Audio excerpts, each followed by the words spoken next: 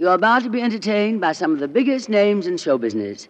For the next hour and 30 minutes, this program will present in person such bright stars as Fred Allen, Joan Davis, Portland Hoffa, Judy Holliday, Dennis King, Lisa Kirk, Herb Schreiner, Fran Warren. Meredith Wilson. And my name, darlings, is Tallulah Bankhead.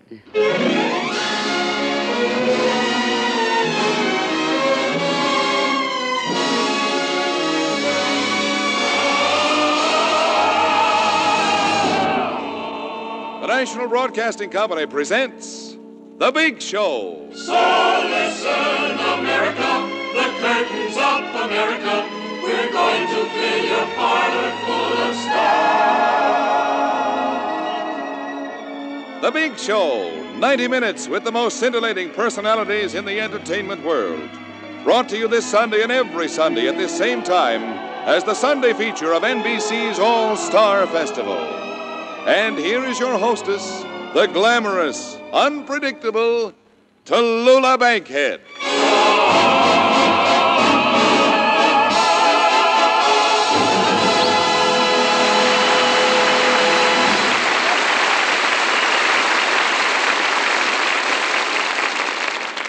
Well, darlings, I made it. Didn't think I would, you know. This was Virus X week. Not too severe a case. My temperature was perfectly normal, 110. But those ghastly medicines they gave me, well, not so much the medicine, the water they made me swallow with it.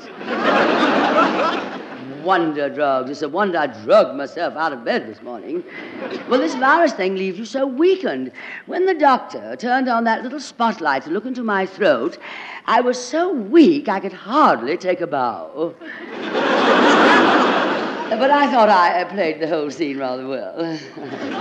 Some of my friends from the theater who came to visit me applauded spontaneously when I had a coughing spasm. But wouldn't you know that one of my very best actress friends tried to steal the scene from me? What a conniving thing to do. In the middle of one of my most dramatic coughs, she has a baby. But oh well, being ill has its brighter side too. Friends come with little gifts for you. I brung you something, Tallulah. Oh, thank you, Joan Davis.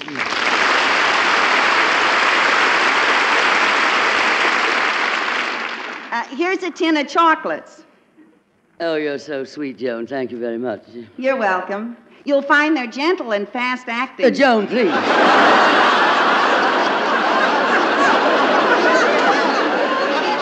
Now, let's take it easy. I'm not feeling my best yet. My throat's still somewhat hoarse.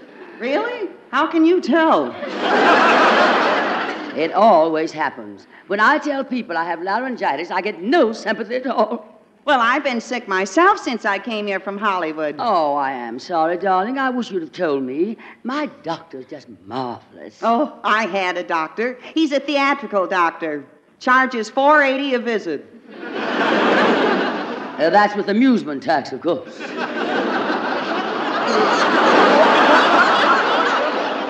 Yes, and you know, I just had a wonderful nurse. He bathed my brow, catered to my every wish, held my hand. What a wonderful nurse. Sure hated to see him go. Well, you don't sound as if you were very sick, Joe. Now, my blood pressure reached a high of 42.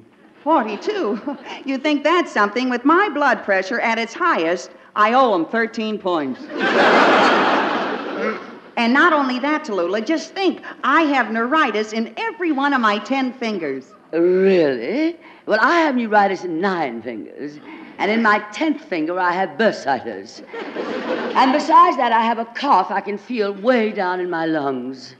Lungs? Who's got lungs? And here's something else. Did you know I have a silver plate in my head? I have service for 6.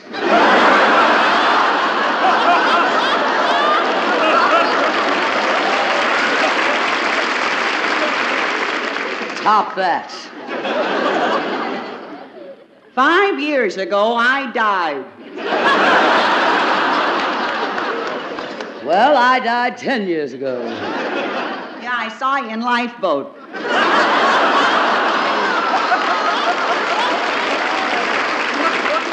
And not only that, but that bit you were doing before about one of your friends stealing your coughing scene by having a baby. Well, I had a cold once in Kansas City, and one of my visiting friends deliberately had twins. Well, 2 years ago, when I had my appendix removed, a girlfriend came to see me in the hospital and had triplets. Yeah? 8 years ago, when I was making a picture in Hollywood, I tripped and broke my ankle, and the director's wife had to take that very minute to have quadruplets. 17 years ago, when I was touring one of my plays in Canada, a woman by the name of Papa Dion. I pass. I can't beat 5 of a kind. Is this a private clinic or can anyone get in? Lisa Kirk, darling.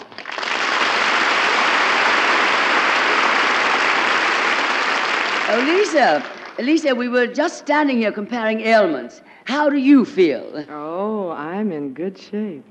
Yes, I see. But how do you feel? I'm fine.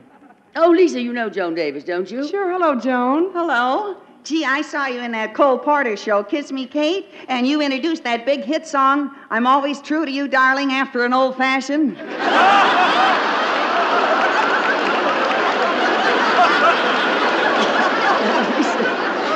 Lisa, I don't think you know it, but I was quite ill this past week. Oh, I'm so sorry, Tallulah. Just listen to this. Bravo! That was beautiful, Tallulah. Simply beautiful. Oh, thank you, my dear. And now for an encore. No, for an encore, I will now run my temperature up to 110.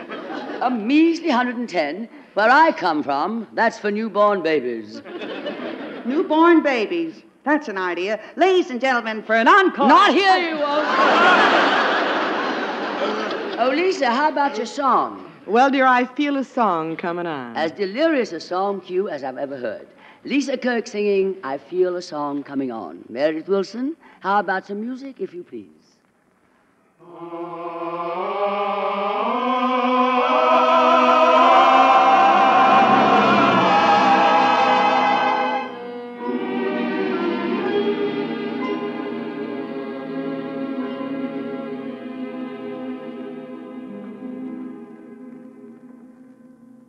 I remember my days of solitude when it was folly to dream, when my heartbeat was not requiring a great inspiring theme. But today my dark cloud is breaking. Music deep inside me is waking. I feel a song coming on, and of morning, yeah, it's a victorious, happy and glorious new strain. I feel a song coming on. It's a melody full of the laughter of children out after the rain. You'll hear a tuneful story ringing through ya, love and glory, hallelujah. And now that my troubles are gone, let those heavenly drums go on drumming, 'cause I feel a song coming on. I feel a wonderful song. I feel a song coming on. It's a victorious, happy and glorious news train. I feel the breaking of dawn. I feel a song coming It's a on. melody full of the laughter of children out after the rain. You'll hear a tuneful story that is ringing right through ya. Love and glory, shout hallelujah! Hallelujah! Now and now and now and now. And now that my troubles are gone. Let those heavenly drums go on drumming, 'cause I feel a song. I feel a song, a beautiful song. I feel a song coming on.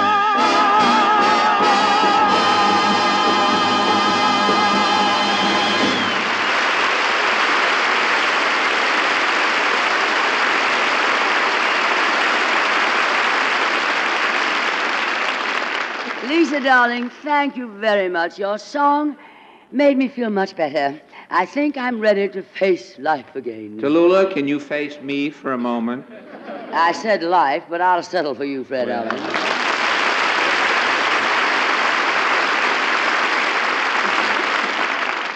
Tallulah, I'm certainly glad to hear you're feeling, if you'll pardon the expression, your old self again.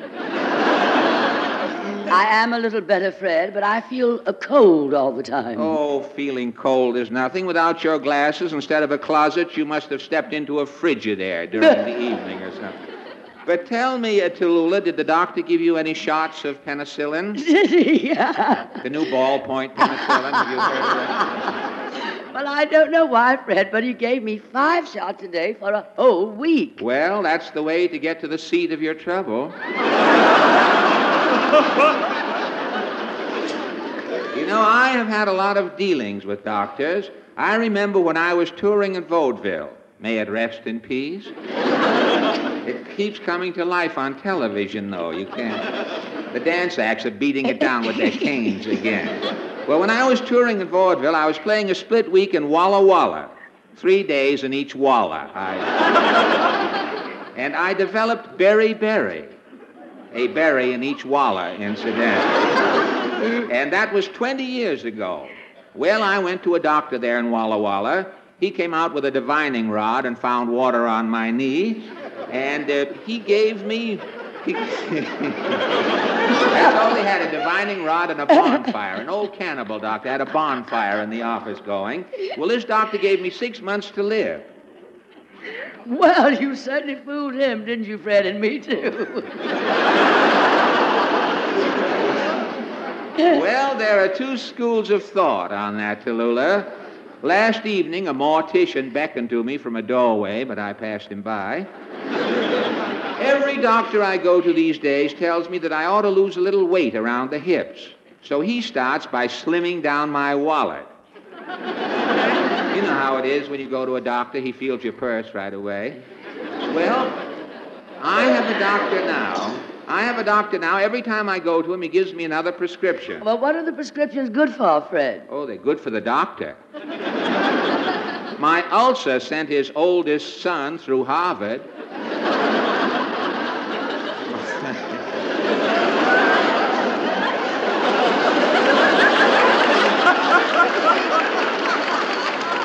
My high blood pressure married off his daughter at the Waldorf.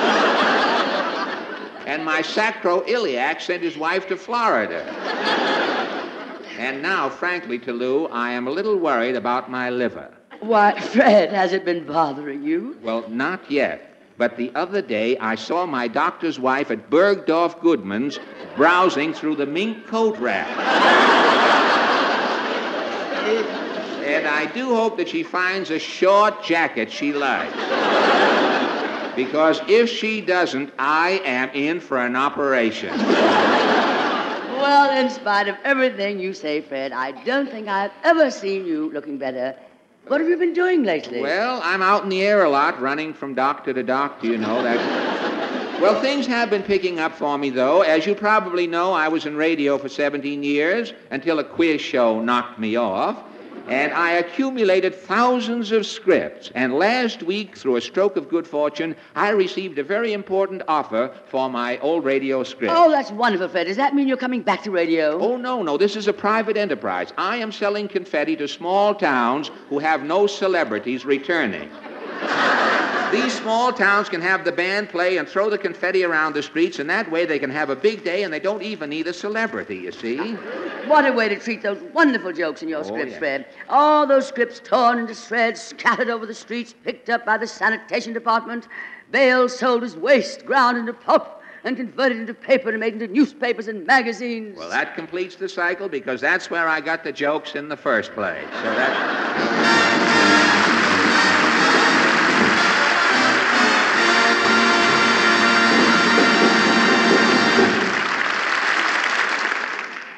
Well, some things on the printed page last forever, especially if it's written by George Bernard Shaw, one of the great wits of our time. Shaw wrote some of the most brilliant satirical comedy we have ever heard in the theater. This past week, I was going through one of my old theater programs and ran across one of the most brilliant scenes Shaw ever wrote. It's in a play called The Devil's Disciple. We cabled to London for permission to do an excerpt from this fine satirical comedy, and we were fortunate to have secured the services of one of America's and England's finest actors, whose portrayal of General Burgoyne made that evening in the theater so memorable for me. Ladies and gentlemen, Mr. Dennis King.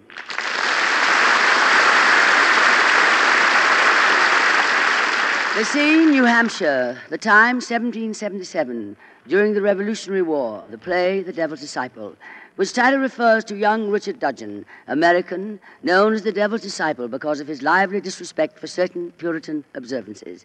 In the play, Richard Dudgeon has been arrested by the British, mistaken for a Yankee Presbyterian minister, one Anthony Anderson, whom the British would hang as an example to rebellious colonists. As a matter of principle, however, Richard does not attempt to save himself by revealing that he is not Anderson.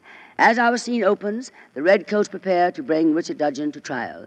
Here we meet General John Burgoyne, whom Shaw describes as aged 55 and very well preserved, a man of fashion, gallant, witty, and aristocratically connected enough to have had opportunities of high military distinction. Here is Dennis King in his famous role of General Burgoyne.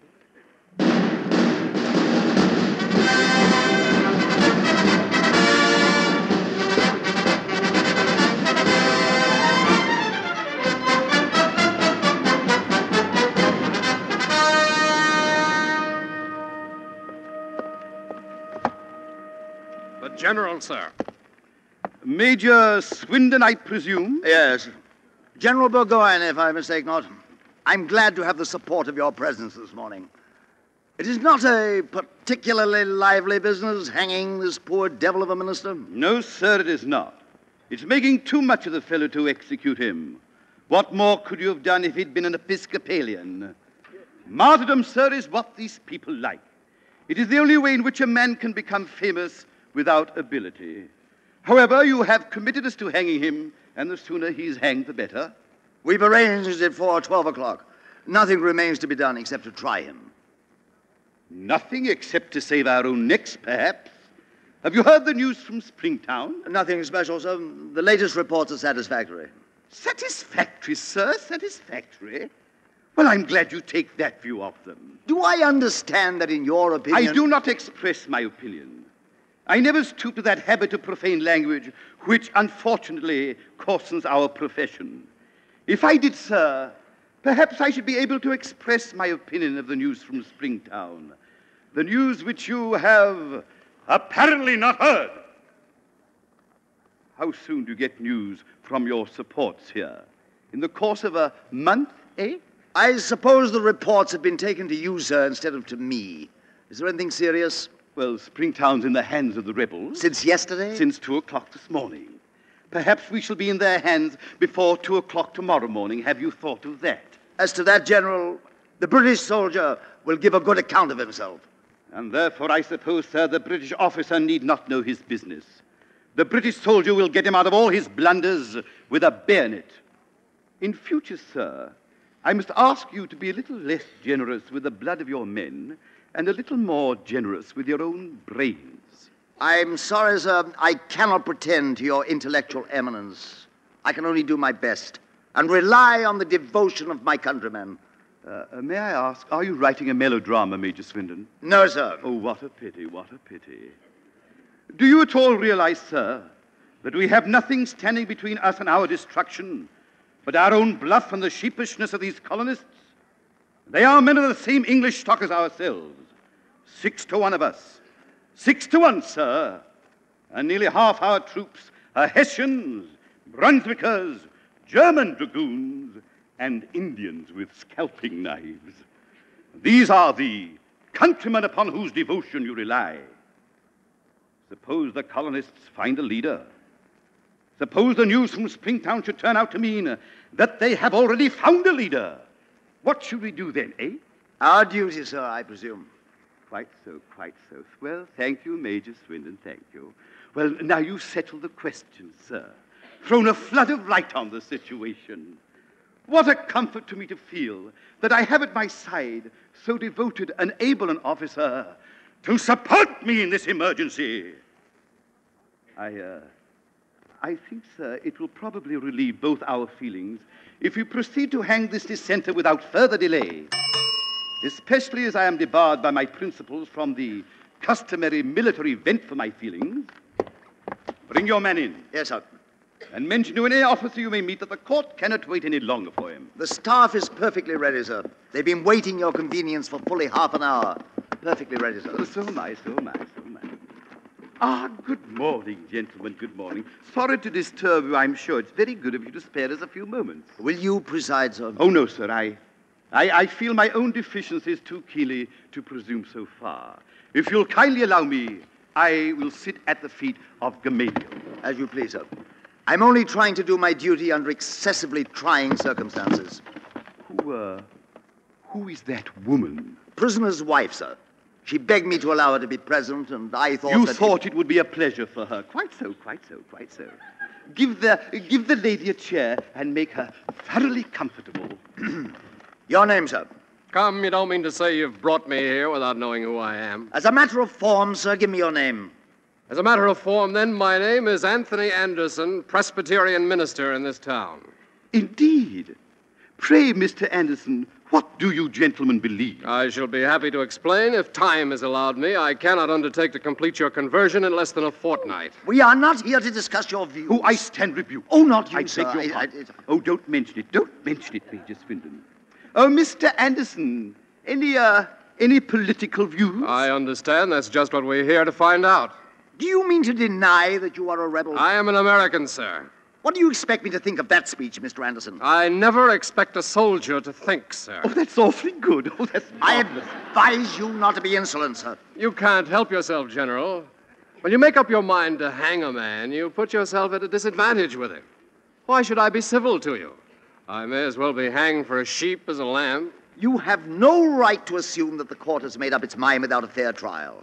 And you'll please not address me as General. I am Major Swindon. 1,000 pardons. I thought I had the honor of addressing Gentlemanly Johnny. I believe I am Gentlemanly Johnny, sir, at your service. My more intimate friends call me General Burgoyne. You will understand, sir, I hope, since you seem to be a gentleman and a man of some spirit, in spite of your calling, that if we should have the misfortune to hang you, we shall do so as a mere matter of political necessity and military duty without any personal ill feeling. Oh, quite so. That makes all the difference in the world, of course. Oh, believe me, sir, you are placing us under the greatest obligation by taking this very disagreeable business so thoroughly in the spirit of a gentleman. Sergeant, give Mr. Anderson a chair. Now, Major Swindon, we're waiting for you. You are aware, I presume, Mr. Anderson, of your obligations as a subject of His Majesty King George III. I am aware, sir, that His Majesty King George III is about to hang me because I object to Lord North's robbing me. That is a treasonable speech, sir. Yes, I mean it to be. Mr. Anderson, don't you think that this is rather, well, if you'll excuse the word, a vulgar line to take? Now, why should you cry out robbery because of a stamp duty and a tea duty and so forth? After all, it is the essence of your position as a gentleman that you pay with a good grace. It is not the money, General, but to be swindled by a pig-headed lunatic like King George. Just silence, sir, silence. Well, of course, that is another point of view, isn't it? Yes. Well, my position does not allow of my going into that, except in private. But, of course, Mr. Anderson, if you're determined to be hanged, there's nothing more to be said. An unusual taste. However... Shall we call witnesses? What need is there of witnesses? The townspeople here had listened to me, you'd have found the streets barricaded, the houses loopholed, and the people in arms to hold the town against you to the last man. But you arrived, unfortunately, before we'd got out of the talking stage, and then it was too late. Well, sir, we shall teach you and your townspeople a lesson they'll not forget. Have you anything more to say? I think you might have the decency to treat me as a prisoner of war and shoot me like a man instead of hanging me like a dog. Now there, Mr. Anderson, you talk like a civilian, if you'll excuse my saying so. Have you any idea the average marksmanship of the army of His Majesty King George I? Now, if we make you up a firing party, what will happen? Half of them will miss you. The rest will make a mess of the business and leave you to the provost marshal's pistol. Whereas, Mr. Anderson, we can hang you in a perfectly workmanlike and agreeable manner. Oh, Mr. Anderson, let me persuade you to be hanged.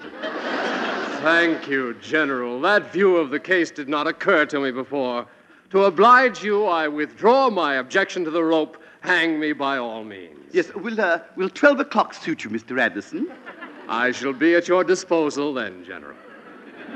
You have my greatest admiration, sir. Well, nothing more to be said, gentlemen.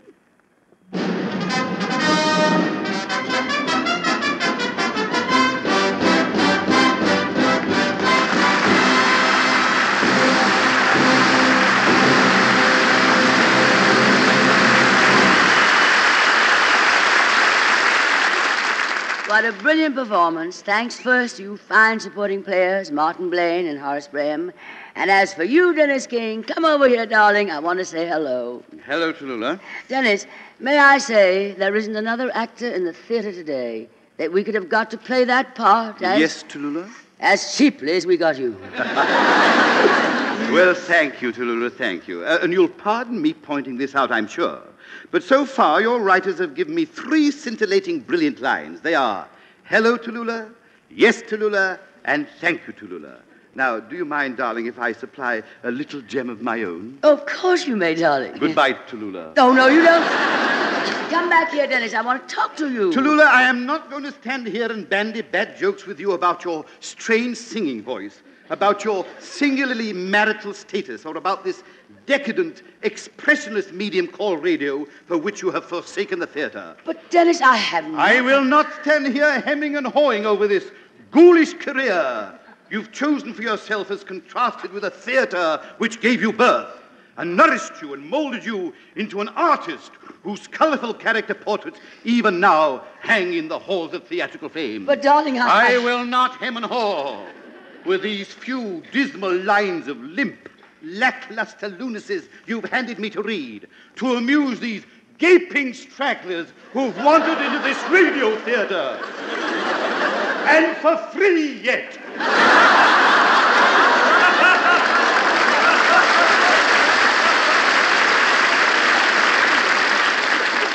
Are you quite finished hamming and hawing?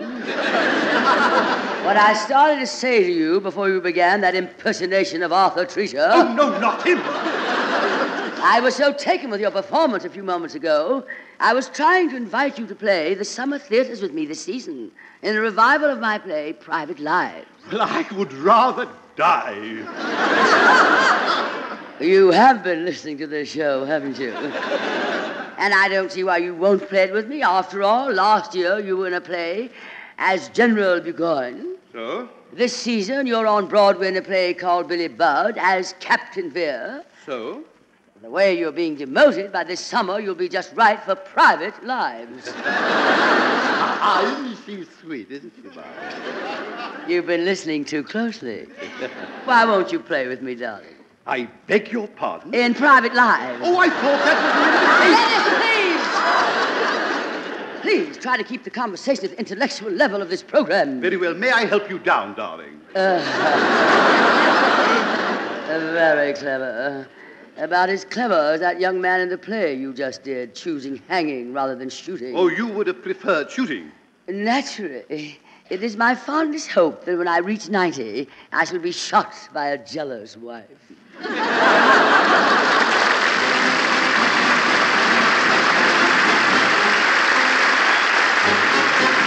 Sing, zoom, zoom, my little heart goes boom when I hear this melody playing.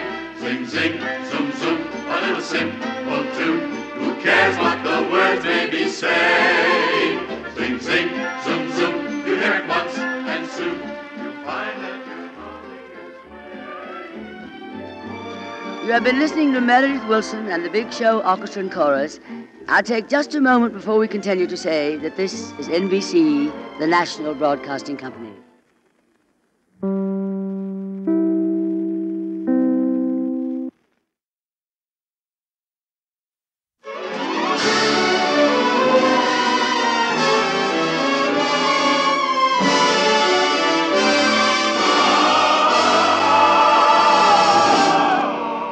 The Big Show. This is the National Broadcasting Company's Sunday extravaganza with the most scintillating personalities in show business. The Big Show, the Sunday night feature of NBC's All-Star Festival, is brought to you by RCA Victor, world leader in radio, first in recorded music, first in television. By Chesterfield, the only cigarette that gives you mildness, plus no unpleasant aftertaste. The cigarette that brings you Bing Crosby and Bob Hope. And by the makers of Anacin, for fast relief from the pain of headache, neuritis, and neuralgia.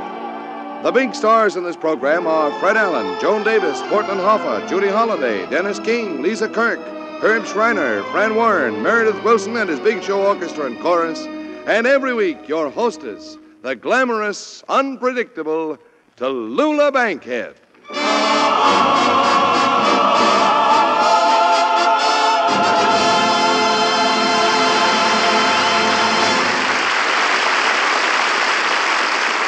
Well, darlings, this is our 25th Big Show, and there are 2 more to go before we start a new season in the fall. And don't think I'm not looking forward to that summer vacation. I haven't quite made up my mind yet where I'm going. Several people have written in suggesting where I could go. But in the summer, I prefer someplace cooler. I'd like to go to a quiet place where, well, nobody's running after me for autographs, no photographers, no reporters, someplace nobody knows me. Sounds like CBS. Well, I haven't picked the spot yet, but I've made up my mind to go away somewhere. You going alone, Tallulah? Yes, I am, Judy Holliday.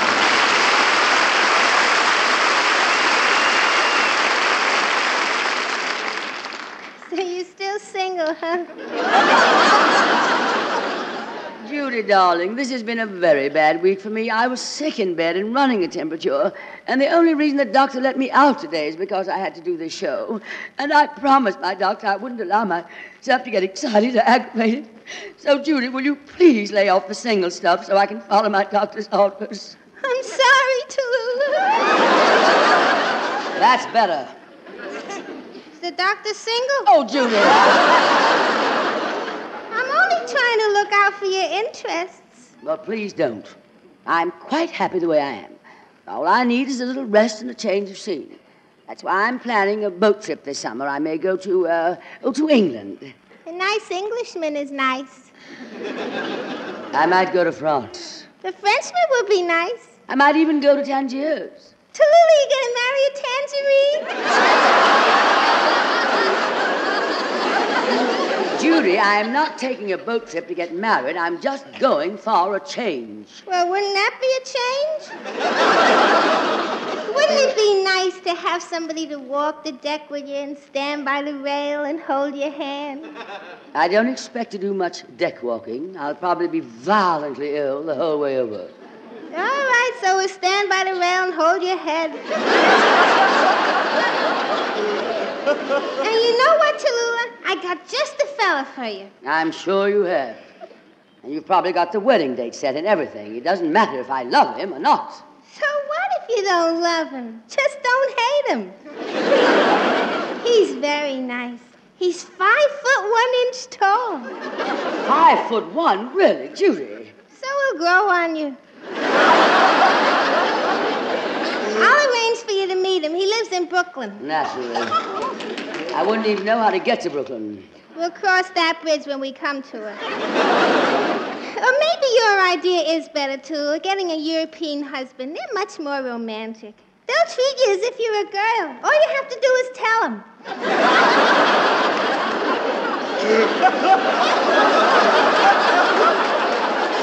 European men are not for me. American men are the best.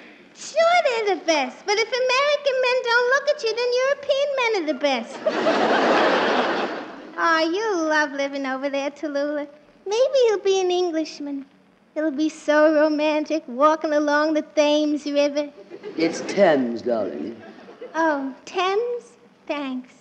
And you and him riding in your big limousine with a chauffeur, and you'll say, Buckingham Palace, please, Gems. It's James, darling. Well, make up your mind. They certainly are, so I'll make my ocean trip by myself. You can get awful lonely on a boat by yourself. Oh, I don't know. There's always the captain or the first mate. Well, that's what I say. First mate and then go. Oh, I get it.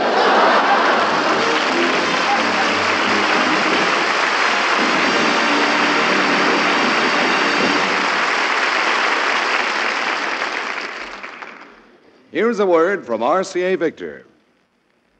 Last week, the curtain went up on the 75th anniversary of the National Baseball League and the 50th anniversary of the American League. And there's no better way to celebrate than by enjoying at firsthand the thrills and the clean sportsmanship of baseball today. Baseball today, it's the American way. Of course, next best thing to a seat in the stands is a seat in front of a 19-inch RCA Victor television. RCA Victor's new extra powerful picture pickup gives you the best possible reception everywhere. You know, RCA Victor television is most in demand, but here's really important news. RCA Victor 19-inch television is available. It's on display now at dealer stores. So insist on the best. Insist on seeing 19-inch million-proof television by RCA Victor. When you do, you'll agree. Inch for inch, your best buy in television is RCA Victor 19-inch.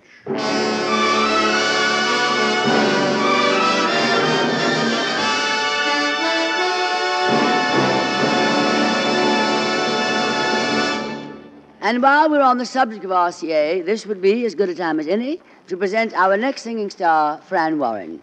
Fran is one of the top recording stars of RCA, and she is going to sing her latest RCA smash record. It just so happens it's a tune which was written by our very own Meredith Wilson. It's that bright and gay new spring tune called Here Comes the Springtime. Fran, Meredith, how about getting together on it, darlings?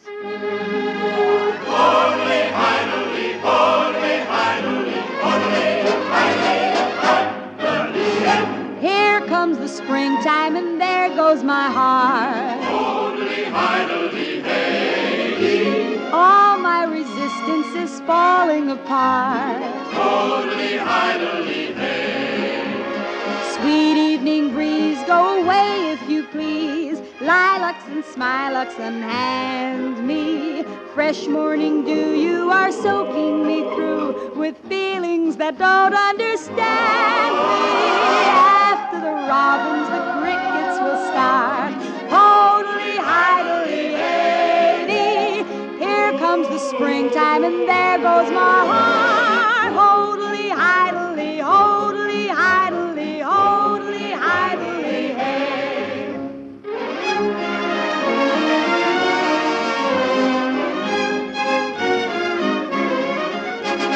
La la la la la la la la la la.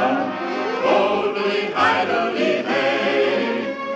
Here comes the springtime and there goes my heart. Hodely, hidely, hey. All my resistance is falling apart. Hodely, hidely, hey.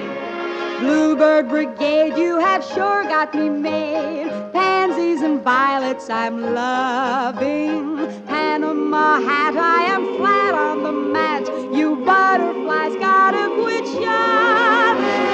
After the crickets, the bullfrogs will start. Hodely, hidely, hey. Here comes the springtime and there goes my heart. Hodely, hidely. Hodely, hidely. Hodely, hidely, hey. Isn't it fun? Here comes the springtime and there goes my heart, dear. Hoping you'll grab it and run.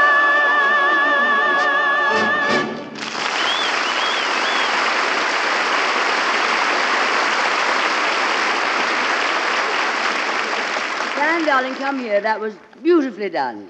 That is a bouncy tune, isn't it, Tallulah? Yes, and do you know who sang it for the first time anywhere? I thought I did. You did not.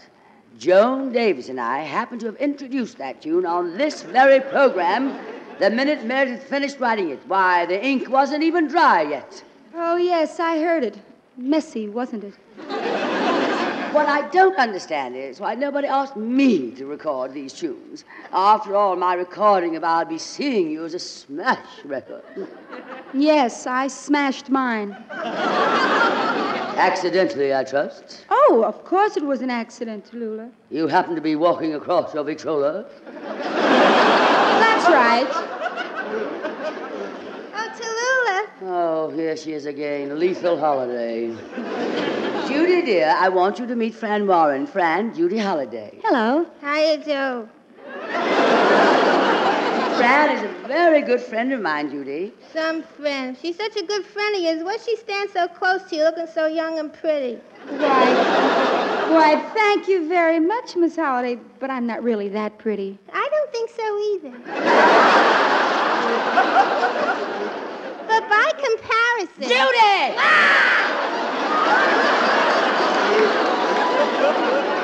Fran Warren is one of our most popular singers. Yeah, I heard it.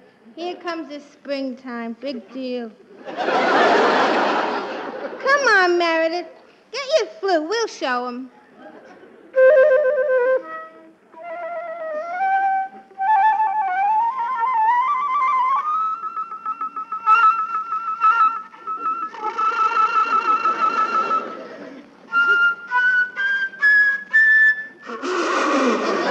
Oh, Meredith. Here comes the springtime, and there goes my heart. Hodely, hidely, hey-dee. All my resistance is falling apart. Hodely, hidely, hey.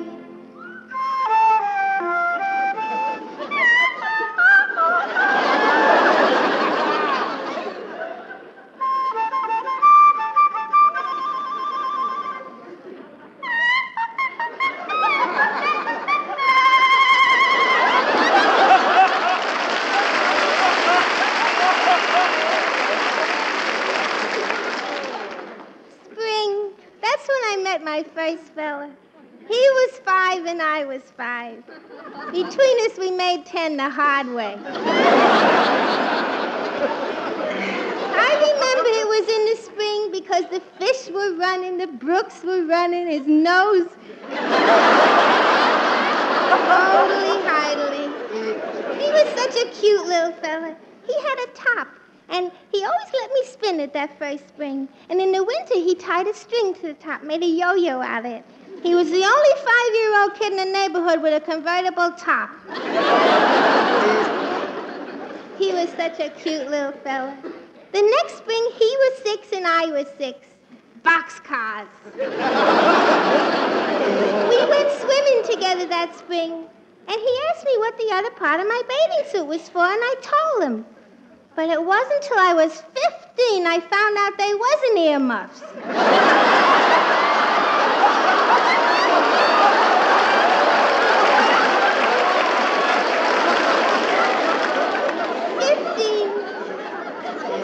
What a lovely age.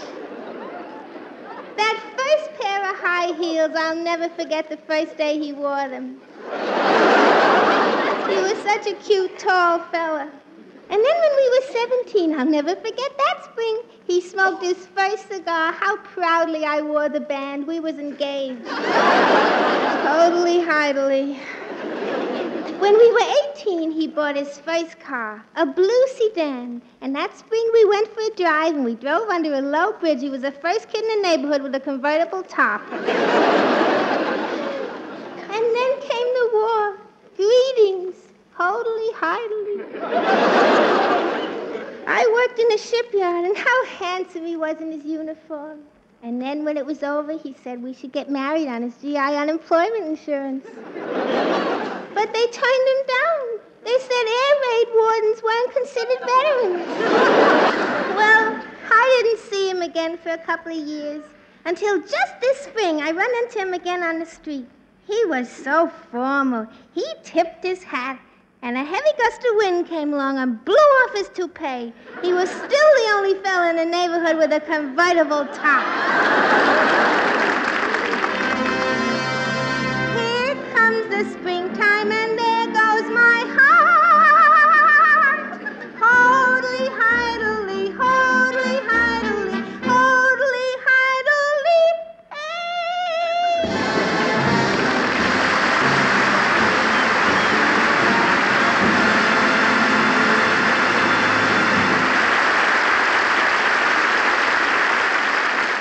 And now, ladies and gentlemen, here are two young men who are always in season, Bing Crosby and Bob Hope. Bob, do you realize we only have one thing in common? Hardly enough for a happy marriage, is it? What's that, Bing? Chesterfields, of course. We both like them, we both sell them. And we'd better get to selling them now. You know, folks, better tasting Chesterfield is the only cigarette that combines for you mildness with no unpleasant aftertaste. How do you know they're mild? Well, you just make our mildness test. You buy them, open them up, and enjoy that milder aroma. Then smoke a Chesterfield. You'll know it's milder because it smokes milder. And Chesterfield leaves no unpleasant aftertaste. That fact has been confirmed by the country's first and only cigarette taste panel. So, always buy Chesterfield. Let's sum it up musically. Buy Chesterfield, Chesterfield, the one that proves its case. Yes, Chesterfields are milder, milder, plus no aftertaste. So ho, open a pack and give 'em a sniff. Then you'll smoke 'em.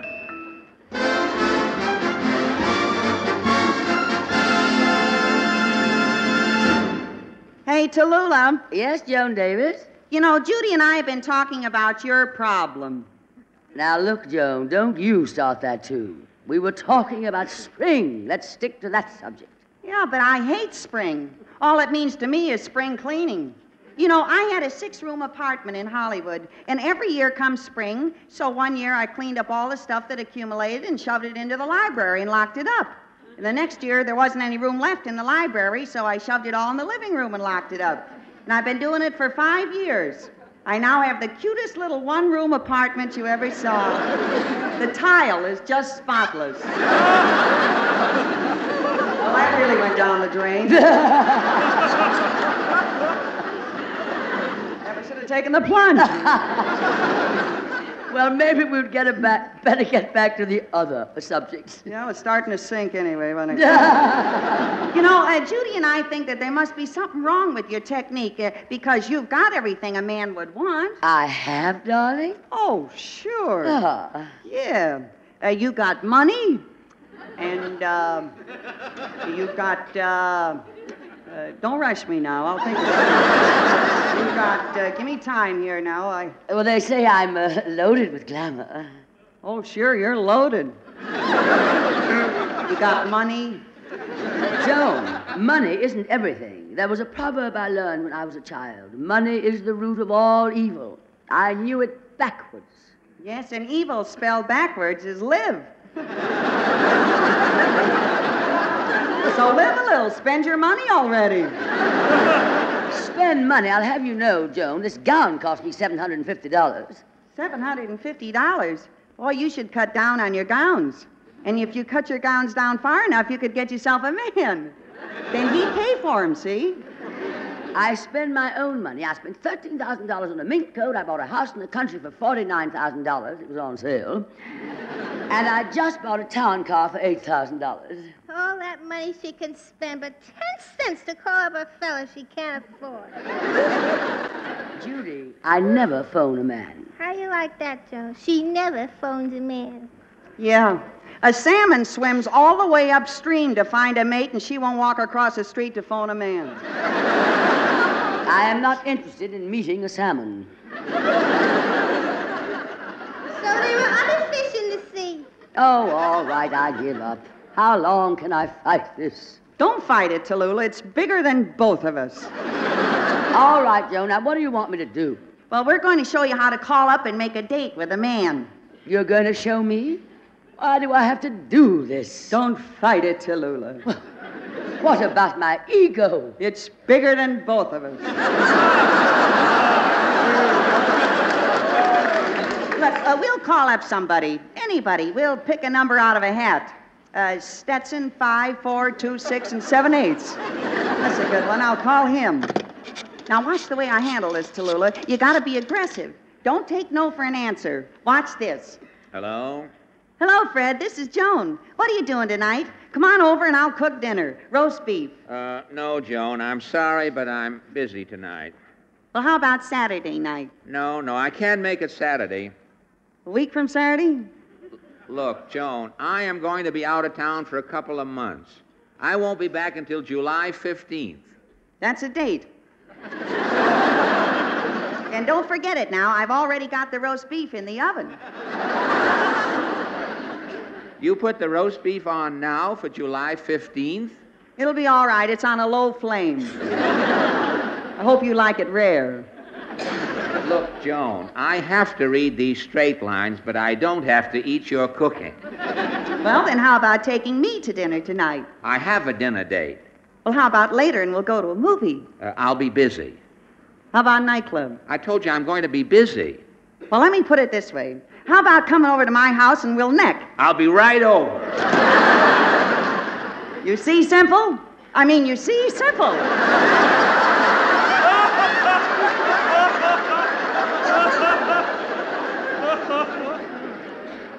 I do it another way. Watch me, Tallulah. The thing to do is confuse him. I'll call up the same guy. Watch how I mix him up. Hello? Who is this calling, please?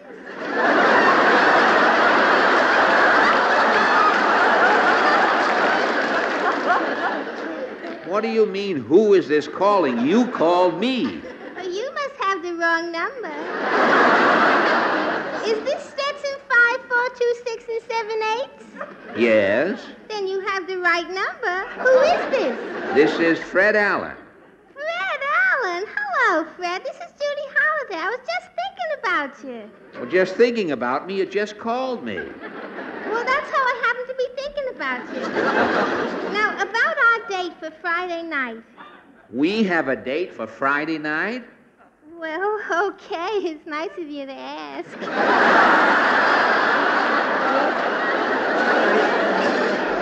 Where will I meet you? Now, look, Judy, I can't make any dates. Oh, well, let me put it this way. How about coming over to my house and we'll neck? That's a date. I'll be right over. You see, Tallulah, that's the way to do it. Go ahead, try it. Oh, very well, but I think you two waste too much time. Get to the point. All right, get to the phone. Hey, for luck, dial with the fourth finger of your left hand. Dum dum da dum dum dum da dum. Hello? Oh, hello. This is Tallulah. How about coming over to the house and necking? I beg your pardon? Who is this? This is Mrs. Fred Allen. You see, that always happens to me.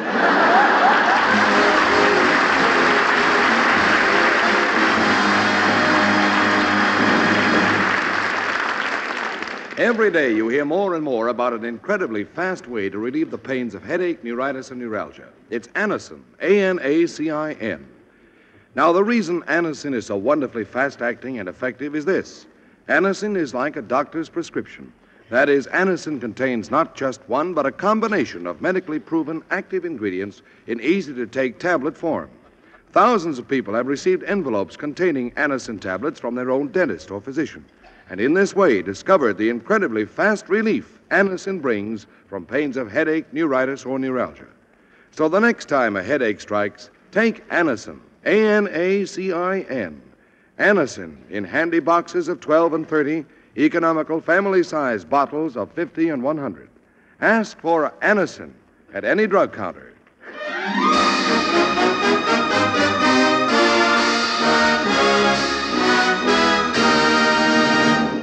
Here is Meredith Wilson with the Big Show Orchestra and Chorus playing John Scott Trotter's lovely new tune, Any Town is Paris When You're Young. Meredith, darling, if you please.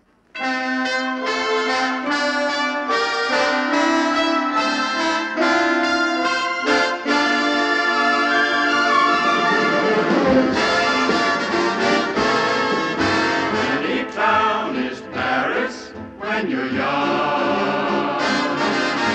In every sky a lover's moon is hung.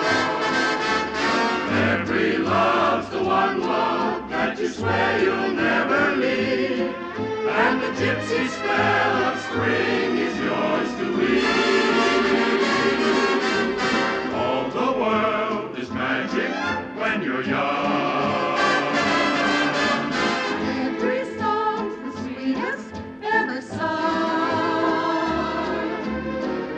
Every street's a lover's lane where wishing stars are strung.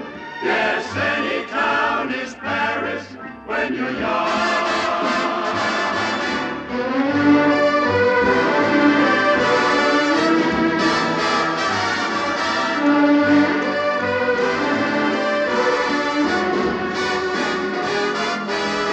Every love's the one love that you swear you'll never leave, and the gypsy spell of spring is yours to weave.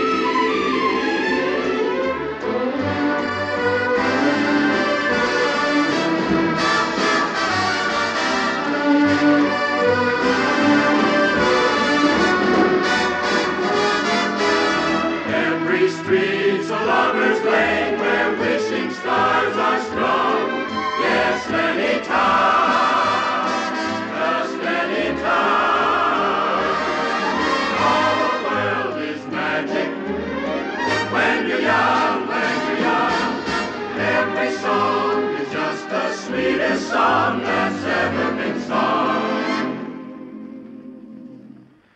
Every street's a lover's lane where wishing stars are strung.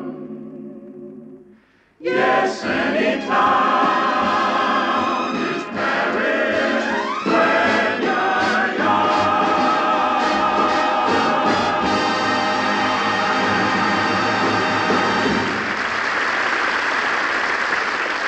Well, darlings, we have more show for you, but we'll take just a moment out here first to let Ed Hurley say. This portion of the program has been brought to you by RCA Victor, world leader in radio, first in recorded music, first in television. By Chesterfield, the only cigarette that gives you mildness, plus no unpleasant aftertaste. The best cigarette for you to smoke. And by the makers of Anacin for fast relief from the pain of headache, neuritis, and neuralgia. And now, Tallulah, if you'll ring your chime. Gladly, Ed. This, darlings, is NBC, the National Broadcasting Company.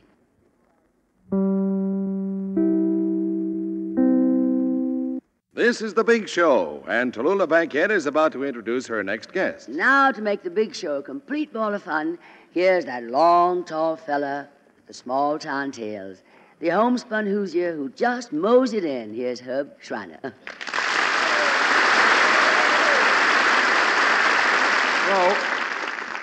Well, Miss Bankhead, after that big send-off you just gave me there, I can't hardly wait to hear what I got to say. Actually, I didn't mosey over, though. I tell you the truth, I come in a taxi cab, which is, well, I didn't figure on doing that. I never do that. I had to this time, though. Oh, you were afraid you were going to be late, you mean, huh? Well, you see, the wind blew my hat into the cab, and before I could get out of there, the meter was up to $50. Figure I'd go along with it. But, this is one place where the taxi meters seem to go faster than the cabs do. Well, I guess you find it costs quite a bit to do this town. Well, it's a pretty big town, I'll tell you that. I know what costs so much, mostly, is these tips. I mean, you take over at the hotel where I'm staying. They got a fellow out in front there, the doorman, and he's got a kind of a good deal there. He gets between you and something he was going to do anyways, and then he charges you for it. He got me this afternoon pretty good. Charged me $25 just to open the door. I wasn't even going out. Wasn't like that around home, I tell you. Which reminds me, Herb, the last time you were here, you told us some fascinating things about your hometown in Indiana. Are you really from Indiana? Yep, me and all my folks are from Indiana. Well, except my grandfather. He was born over in Ohio, but he moved to Indiana as soon as he heard about it. Well, what town are you from down there? I may have played it when I was on tour sometime. Well, I don't think so. It's not the kind of town that anybody'd ever stop off in. I mean, unless they got on the wrong road or something, they wouldn't... Well, actually, you see, what they usually do is just roll their windows up and keep going. It's that kind of a town. I doubt if you ever played it, Miss Bankhead. We didn't get any shows. We didn't get plays or operas or... well, actually, we didn't get nothing. But there's enough of it to go around. We all got in on it anyways. Well, that way I guess nobody felt left out. What do you suppose was holding the town back? Well, I think the trouble was we didn't have enough get up and go. Actually, you'd get up, and then there wasn't any place to go anyways. So we'd just kind of lay there. Oh, I think I'm beginning to get a picture of it. I've been through a lot of those towns. I can see the little four corners, a bank on one corner, a barber shop on the other, a statue in the middle of the square. It ain't quite that big, I tell you. We didn't have any bank out there. Actually, we didn't need one either. If anybody'd save up any money, they'd use it to get out of town. And the barber shop wasn't what you thought it was either. Actually, we had a fellow that run the barber shop. Well, he wasn't even a barber. He was, you'd never know it unless he cut your hair, of course, so a lot of us didn't ever think much about it. He was a chicken farmer. And he'd give you a haircut all right. He'd dip your head in a bucket of hot water, and then he'd just kind of rip the hair out.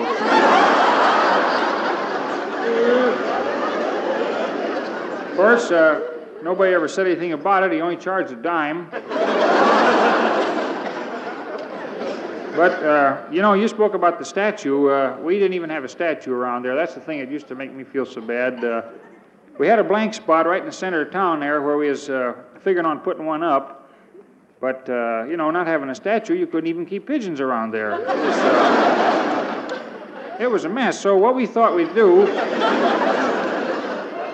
we were going to put a statue up for a local fellow that had gone off and got famous, and then he never came back so we could find out who he was. And the trouble was, he left us sort of hung up there. We'd already bought the cement, and we had piled it up in the center of town. It got to blowing around there in everybody's eyes. So we started cussing him out then. He is, he couldn't come back now if he wanted to. People got so peeved at him there, and I think he went from a hero to a bum. It was just it was a shame, too. Well, we had the cement. We thought we better do something. We was going to use a local fella. We wanted to get another hero. We was short on them on home. We could have used the one from out of town, but we didn't want to do that. We'd have him coming in there on the bum. So we was going to use this local fella. He was a very heroic fella. He's kind of a part-time hero. He had lots on the he was actually pretty heroic. The only trouble was that he weighed about 300 pounds. He was very heavy set, and we didn't have that much cement. So we didn't know what to do with the thing there. We had already, actually we decided to look for another hero, but this fellow's about the only one we had that could pass for a hero, and he had actually deserved it. I think that, you'd probably say, why put that fellow up for a statue? Well, it's a good question, and I'm kind of glad you asked, because I tell you what he did. He had a kind of actually he was a very nice fellow as far as being a hero. He had done 2 or 3 different things there. He was likable, for one thing. And he was kind of eccentric, too. He was, he was drunk is what he was. But I tell you what happened was that he would drink, and even though he had drink, he would get likable with it. He was one of these fellas, the more he'd drink, the more likable he'd get. And I never forget this one night. He was so likable he couldn't even stand up, and I never forget it. In fact, that was the night that he did this heroic deed I was about to mention. You see, we had a big fire that night. It was over at the firehouse. I never forget that either. The firehouse had caught fire, and it was kind of a shame. The fireman was giving this big party that night too. It was a swell party. It was a benefit, and the proceeds was to go for a very worthy cause. I remember that. I think they was going to use the money to buy liquor for the next party. And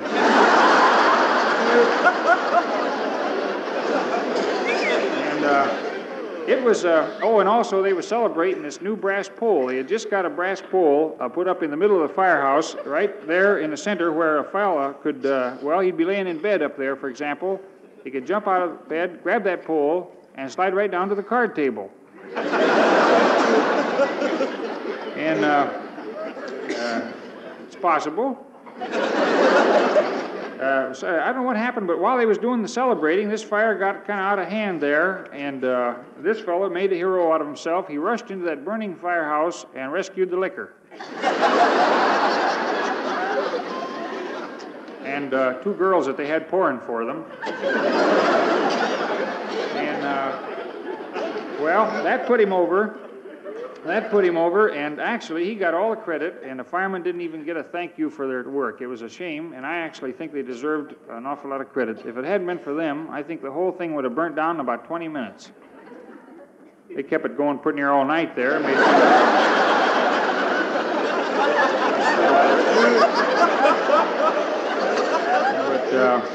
It was that made that fellow a hero, and he was never the same after that. He started kind of getting swell-headed there, and he was drinking more and more, of course, and he had already drunk quite a bit, but now he was even buying some. And what he did, he got himself, he quit his job, and he was, they named a sheep dip after him, and everything. And I think that made him feel like he had gone to the top of the heap or something. I don't know. He got swell-headed, and he raised a mustache, too. And actually, it looked, we got kind of worried, all of us that knew him. We thought we was a little bit worried for fear he might turn out to be a bum. And his folks was worried, too. So they got him into politics where he wouldn't be noticed.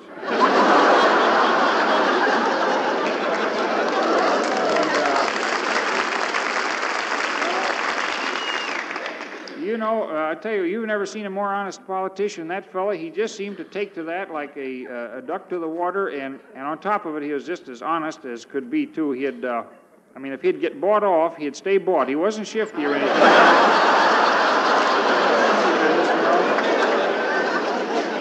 Well, he did a couple things. It don't sound like he did anything, but he got in there, he got to be mayor, and we'd had kind of a little trouble around town there. We had, we wanted a paved highway. We'd been after that for quite a while. He built it, and it was a beautiful road. I got to say that in all credit to him. It run the full length of his property, and I believe... Actually, he did a couple of things. He did one other thing, too. We never got any tourists. Like I was telling Miss Bankhead, nobody ever stopped off there.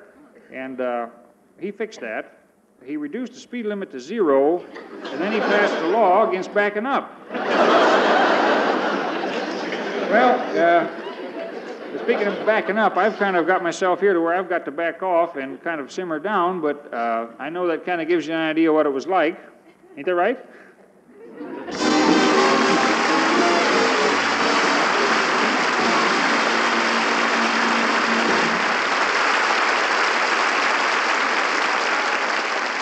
Oh, Donna, darling, you're simply divine and hilarious. I know the folks you're entertaining at the Copley Plaza in Boston feel the same way. And now Meredith has one of his famous chiffon arrangements ready for us. The number, Reflections in the Water. Meredith, darling, if you please.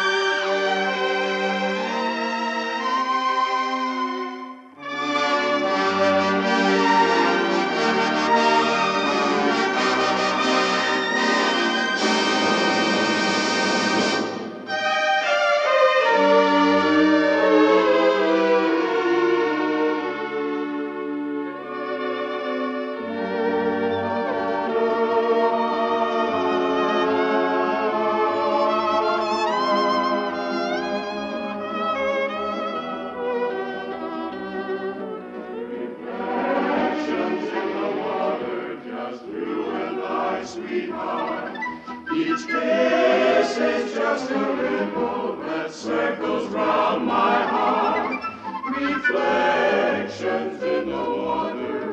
summer comes again, the willows will bend and you will surrender.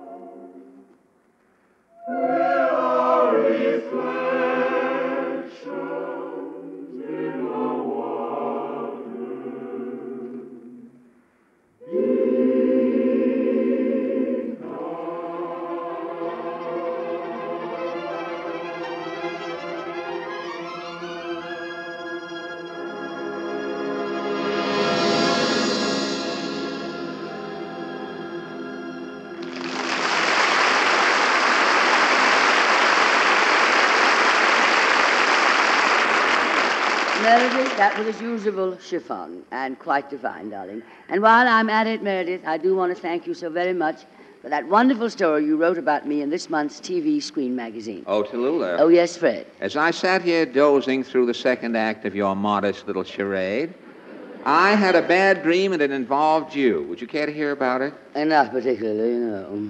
Well, as a matter of fact, I'm not particularly anxious to tell it, but if I don't, something tells me Phil Harris will come on the air 5 minutes earlier tonight. I think the dream was brought on by something I heard earlier in the show this evening, because Judy and Joan were trying to get you married off. You know that part? I think that's what's prompted the whole thing, because in my dream, you were married to Dennis King. I'd rather die. Promises, promises. All evening you've been promising. Well, my dream was like one of those daytime radio serials. As the curtain went up, it was an actor's wedding. You were being married at the little Lowe's Delancey Theater around the corner. You and Dennis were coming down the aisle. Now, there was no choir, and your two bridesmaids, Fran Warren and Lisa Kirk, were singing the wedding march.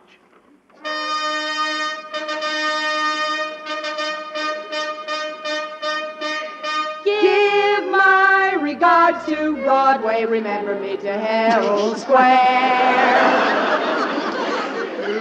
Do you, Dennis King, take this woman to be your awful wedded wife? Oh, excuse me, sir. Yes, Mr. King, what is it? Oh, yes, of course. I beg your pardon, Mr. King. Do you, Dennis King, star of Billy Budd, now playing at the Biltmore Theater on West 47th Street, matinees Wednesday and Saturday, take this woman to be your awful wedded wife? To do or not to do? That is the question. What is the answer? To do. And do you, Tallulah Brockman Bankhead? Of course I do. Naturally I do. Why do you think I got all dressed up in these white slacks? I do you hear me? I do.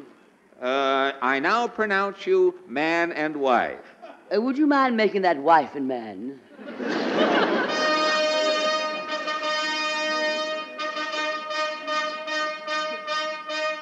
I'll be seeing you in all the old familiar places.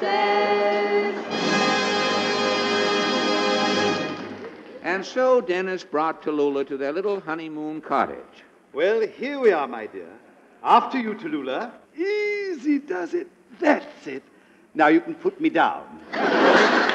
Hello. Good heavens, who is this child? Oh, this is my surprise for you, Tallulah. This is our little girl. Our little girl? Yes, I wanted to save you the bother, so I ordered her from room service.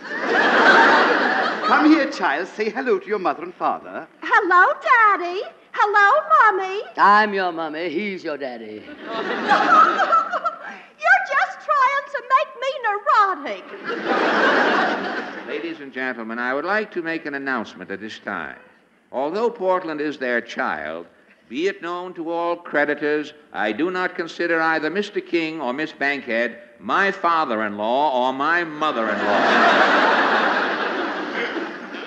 Now, back to the plot. We may have something going here bigger than just plain Bill. How you do? And who are you? I'm the governess for the little girl. Oh, but we wanted a couple, a governess and a chauffeur. Now, if you're the governess, what is your husband? He's the governor, that's what. All right, governess, you can put the child to bed now. Okay, come on, kid. I don't wanna. I wanna watch television. Television, how dare you? Take her out and wash her mouth with soap and water. Honest, I don't know where she picked up that dirty word.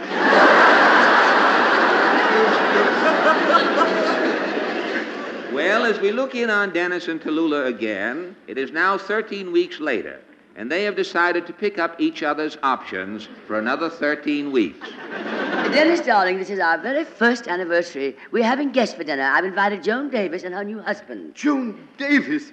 Oh, no, Tallulah. But why? Why? Do you know her? Well, not very well. I think I was married to her once. Well, darling, who wasn't? I want you to meet, that's you, dear. Hello, Joan. Oh, Tallulah, how are you? I want you to meet my new husband, Herb Schreiner. How do you do, Mr. Schreiner? Hello. I understand you just got back from your honeymoon, Joan. Oh, yes, we just came back from Europe on the Normandy. The Normandy? My dear, the Normandy was destroyed by fire at the pier here in New York several years ago. Yeah? No wonder the toast was so burned. How you do? I'm the governess. You want the kid to sing her song now? Oh, this is our little girl's governess, and she's taught the child a song. I want you to hear it. Yes, bring her in now, Judy. But first, I gotta introduce her. Give the little kid a big hand. Not in the mouth. Sing your song, kid. Sing the song I learned you this morning about the white wings. At this point, I must interrupt to explain that I have the only banjo in town that can accompany this child's voice. Now, when my banjo starts, ladies and gentlemen, do not let it fool you. It's only a banjo, but it sounds like a symphony orchestra. Listen.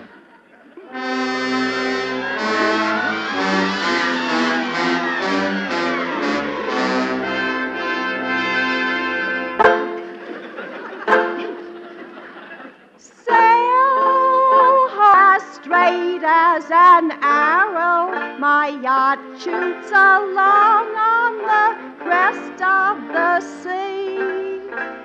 Sail home to sweet Maggie Darrow in her dear little home. She is waiting for me. Yo ho, how we go.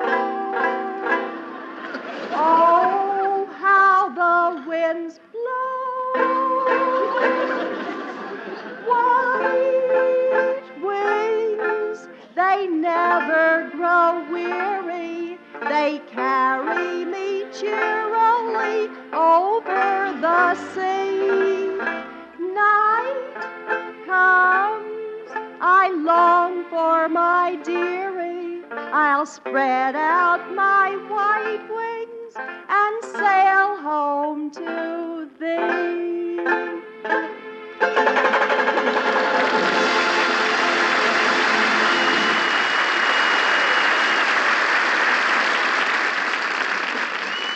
Say, that kid's really nothing, isn't she?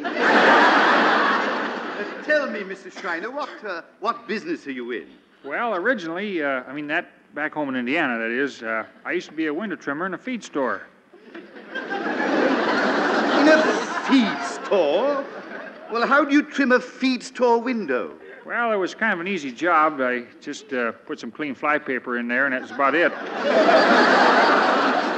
Sometimes we wash the cat and put him back in there, too.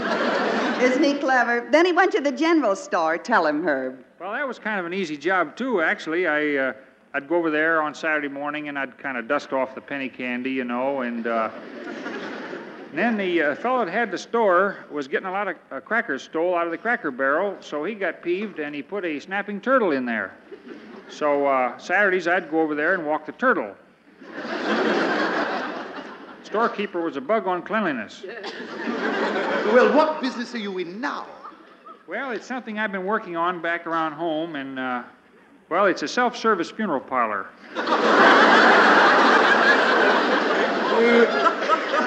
I don't know, it just never caught on. I don't know if I don't think the town is ready for it.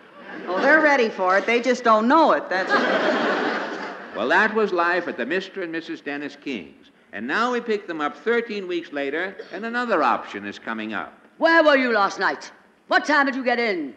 Were you out with that Joan Davis, or is it Judy? Why didn't you show up here for dinner? Why do you think I am? What do you think I am? Where were you? Why don't you answer me? Goodbye, we're through.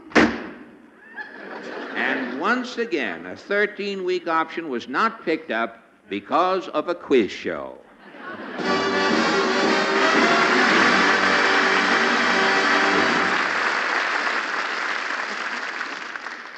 Ladies and gentlemen, from the great heart of the American poet Walt Whitman comes an eloquently prideful expression of love for America, an expression which is certainly as timely today as it was many years ago when he wrote it.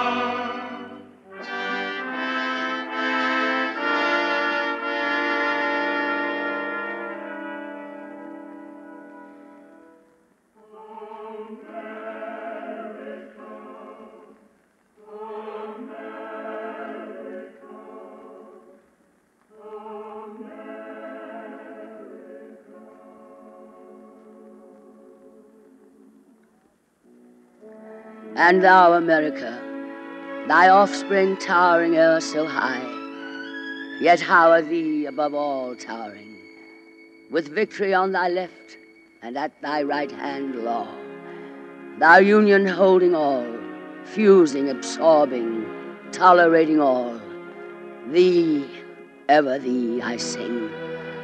Thou also, thou a world, with all thy wide geographies manifold, different, distant, rounded by thee in one common orbit language, one common indivisible destiny for all. And by the spells which ye vouchsafe to those your ministers in earnest, I here personify and call thy themes to make them pass before ye. Behold America, and thou ineffable guest and sister, for thee come trooping up thy waters and thy lands. Behold thy fields and farms, thy far-off woods and mountains, as in procession coming. Behold the sea itself, and on its limitless, heaving breast the ships. See where their white sails bellowing in the wind speckle the green and blue. See the streamers coming and going, steaming in and out of port. See dusky and undulating the long pennants of smoke. Behold in Oregon, far in the north and west, or in Maine, far in the north and east, thy cheerful axemen wielding all day their axes. Behold on the lakes thy pilots at their wheels, thy oarsmen, how the ash rise under those muscular arms. There by the furnace and there by the anvil, behold thy sturdy blacksmiths swinging their sledges. Overhand so steady, overhand they turn and fall with joyous clank like a tumult of laughter.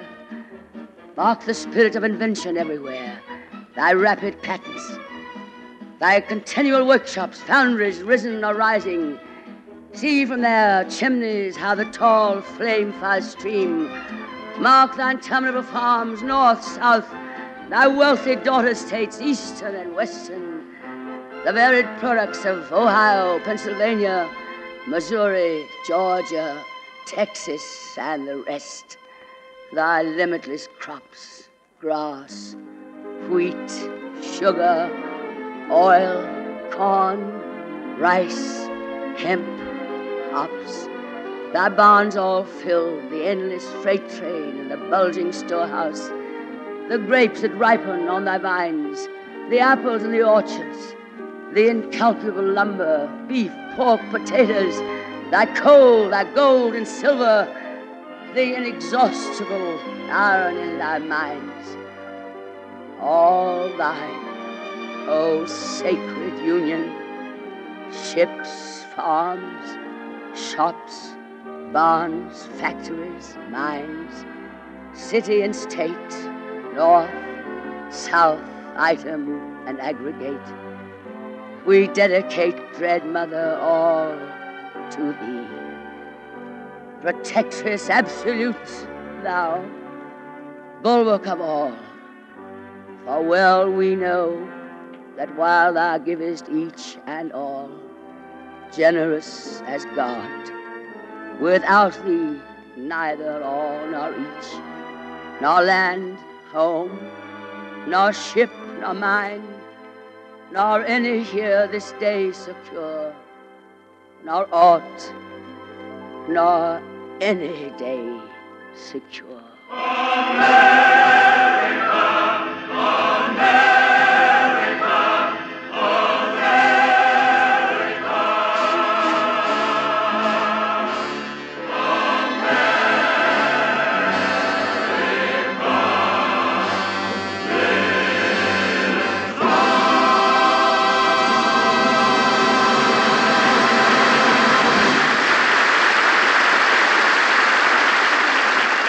Darlings, that's our show for this week. And next week we'll have Milton Berle, Rosemary Clooney, Jimmy Durante, Frank Lovejoy, Gordon McCrae, Ethel Merman, and others.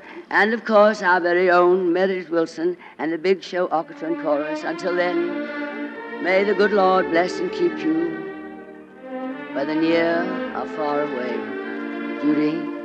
May you find that long-awaited golden day today. Joan? May your troubles all be small ones, and your fortune 10 times 10. Lisa? May the good Lord bless and keep you till we meet again. Portland? May you walk with sunlight shining and a bluebird in every tree. Herb? May there be a silver lining back of every cloud you see. Dennis? Fill your dreams with sweet tomorrows. Never mind what might have been. Fred? May the good Lord bless and keep you till we meet again. Fran?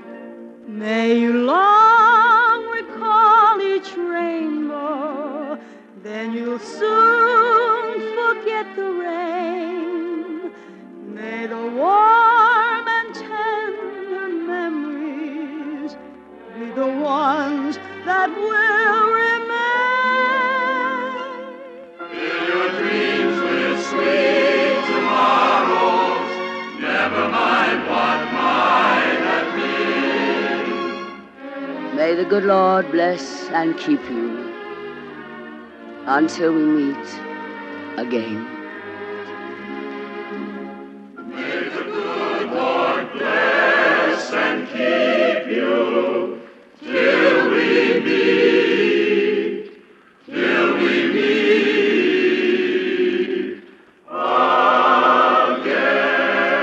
again. Good night, darlings, and Godspeed to our armed forces all over the world who hear these broadcasts each week.